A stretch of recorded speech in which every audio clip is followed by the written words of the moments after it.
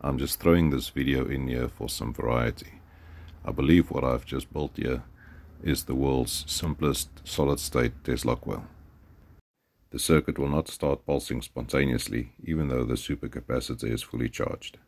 All it needs is a little spark.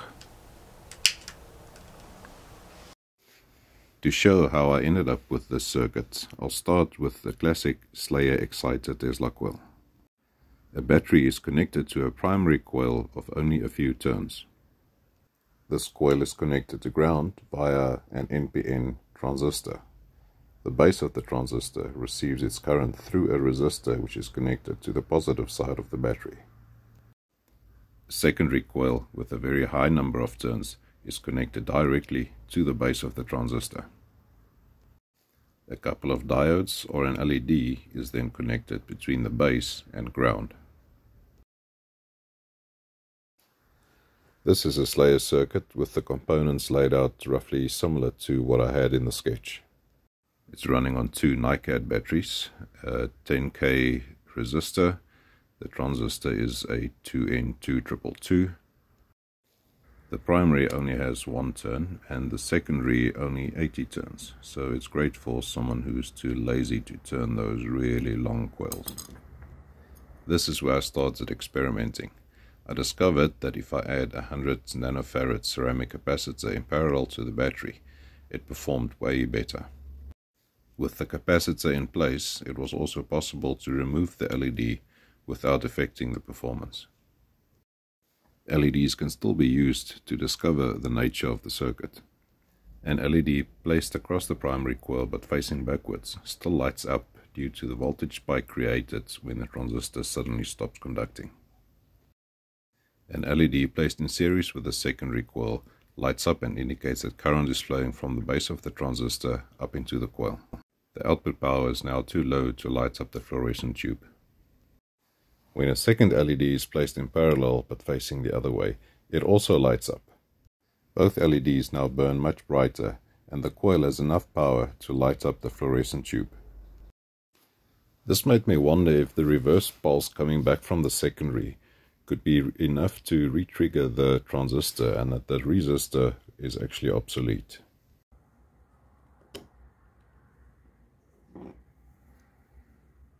And sure enough, the circuit worked just fine after I removed the resistor. Without the resistor, however, the circuit cannot restart spontaneously when power is reapplied. And this is where the fire starter comes in.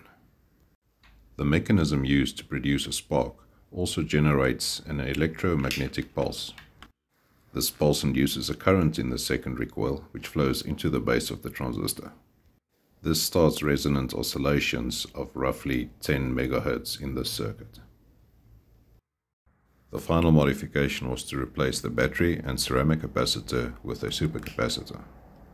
With the component count down to 3, I decided to build a miniature version of the circuit.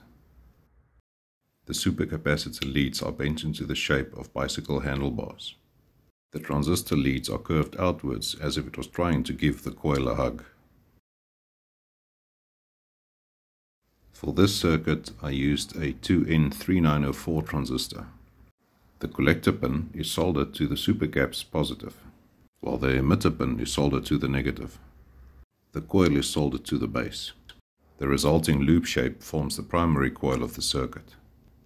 The coil itself is 85 turns of 0.1 mm wound around an AA battery.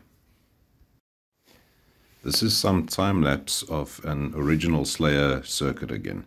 The only difference is that instead of a battery it's now using a supercapacitor, but it has a resistor on the transistor base and it still has the little diode. It requires around 2 volts to put out enough power to get the fluorescent tube glowing. But once it's glowing, it will continue to run down and glow until the voltage is much lower. The voltage has fallen to just above the 0.6 volts that's required on the transistor base for it to continue working. And this is where that reverse pulse coming back from the secondary coil is going to start kicking in. You'll see that the voltage has dropped below 0.6 volts. At this point, the transistor relies on both the voltage and current through the resistor as well as the back pulse from the secondary coil to continue running.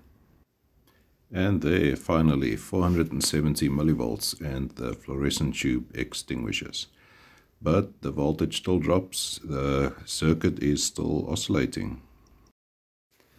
Just to be sure of that, I did this test a number of times, and if I touch the top of the coil to stop the oscillations, the voltage on the supercapacitor definitely stops dropping. So the fact that it's still dropping means the circuit is still running. If I stopped it below 0.6 volts, then it wouldn't restart automatically. But by using that fire starter and giving it a click, the circuit will immediately commence oscillating again and the voltage will continue dropping. I'm sure many Slayer type Tesla coils are capable of similar low voltage operation.